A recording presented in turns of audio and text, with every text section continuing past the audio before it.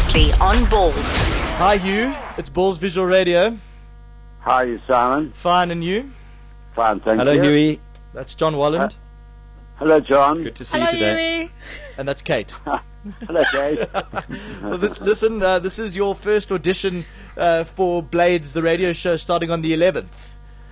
So, it is it? yeah, well, look, you've got the job. I just thought I'd want to hear how you introed the show. Are you ready for it, Hugh? No. I don't know if I'm ready for it. I'm going to drive the desk, and I know nothing about that. Oh, well, I mean, you're there every day, so you know what's going on. Yeah, well, you'd think.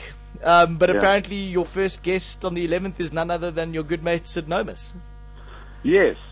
It'll be nice to have Sid in the studio and chat away with him. You got a full 2 hours, eh? Can you do it? We'll just hang in there, Simon. And listen, you got to put together your playlist that you want me to, the songs you want me to load. So think of as many Lionel Richie songs as you can. Lady and Antebellum. some Lady Antebellum and Celine Dion, and we'll get you going. You guys have got good memories, huh? I just thought I'd tell Regrets you. we've had a few. Yeah. I just thought I'd tell you quickly before we chat about the passing of Dr. Luyt that I had a look at a poll on Sport 24 under the most popular commentators in South African rugby, and I can say that so far you are streets ahead of everyone else. Brilliant. Yes. Is that a current poll? It's a current poll. I voted 9,000 times for you this afternoon. It's a current poll. You're I'm ahead. surprised you didn't vote for yourself. I'm not that vain. So hopefully you win it again, because I think you won it last year, didn't you? Yeah. Yeah, cool. Well, I hope you do. Thanks. But listen, we phone you on the back of some sad news today, the passing of Dr. Luyt, and you were very closely involved with Transvaal Rugby and would have known the man very well, I'm sure. Yeah, it's a very sad day. You know, Louis was well. Let me put it this way: Louis was very good to me in many ways, and you know, I had great admiration for him. He took over it was the Transvaal Golden Lions Rugby Union when they were in dire financial straits, and very quickly he got them into a strong financial position. At the same time, he built around the Lions, you know, the Francois Pienaar era where they won everything. And then he was instrumental in bringing Kids Christie to the Lions. He was instrumental in appointing him to, you know, having an unbeaten Test career. And unfortunately, you know, ill health caught hold of Kids Christie. But Louis took those decisions. And then he oversaw the 1995 World Cup to financially, and almost in every other way, the best World Cup that was ever staged. Yeah, and look, he was a controversial figure. I think I was reading some of the comments on the various websites this afternoon. Some people, you know, not sad that he's passed away. Others saying that, you know, they were, and he was a great businessman and a great business mind. What were your, with your dealings with him? How did you find him? Well, in a very strange way. You know, first of all, let me say that I played against him. Transvaal played against Northern Transvaal in 1965, and I was 20 years old, and I think he was 33. And we at one stage, he started his business Triumph, and I worked for a company, and we were in the same building. Okay. And then, you know, through Mickey Gerber, I became involved in rugby administration.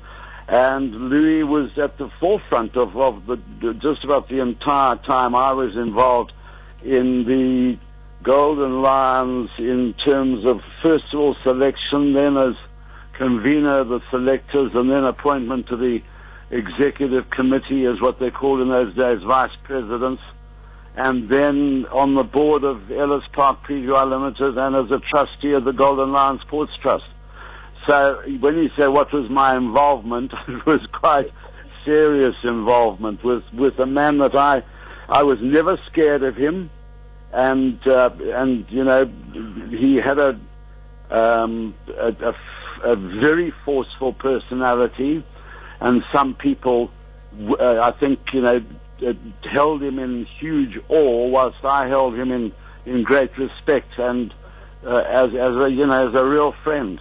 Yeah, and he did wonderful things for Transvaal Rugby. He did wonderful things, not only for Transvaal Rugby, but a lot of people didn't realize, he was a great benefactor, and he helped a lot of people.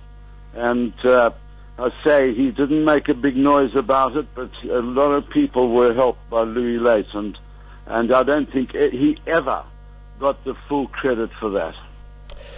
Yeah, it's a sad day. Love him or hate him, Luyt has passed away at the age of 80. We've got Hugh Bladen on the line. Hugh, thanks so much for your comments this afternoon. Are you commentating any of the games this weekend? I know the Lions up against the Bulls in Soweto. Have you got that one? There. Yes, I'm there at Orlando Stadium, and looking forward very much to it. I haven't seen the Bulls side. It's been a bit late in coming out, but I think that it would appear that Johan Ackermann has picked probably the best side that he's put into the field. This is their third game, and they've done well against Russia and against the Cheetahs. And it will be interesting to see how this side performs.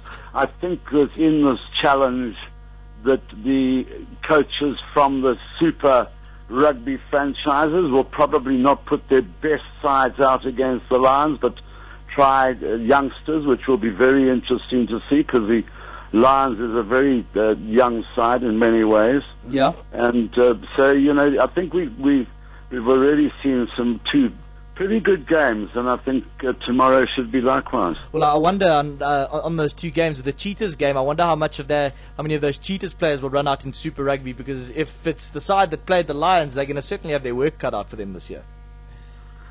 Yeah, I think that they did play a few of their fringe players and coaches that have seen how guys stand up to playing against the Lions, which is a pretty reasonable size, a pretty reasonable test.